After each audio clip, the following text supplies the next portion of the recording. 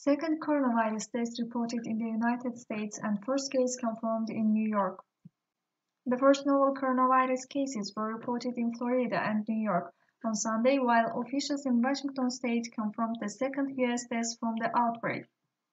The New York patient is a woman in her late 30s who contracted the virus while traveling in Iran and is currently isolated in her home.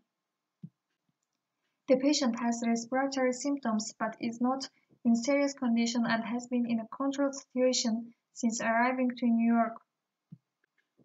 Officials in King County, Washington, confirmed the second U.S. coronavirus death was a male patient in her 70s with underlying health conditions. He was hospitalized at Evergreen Health in Kirkland and died Saturday.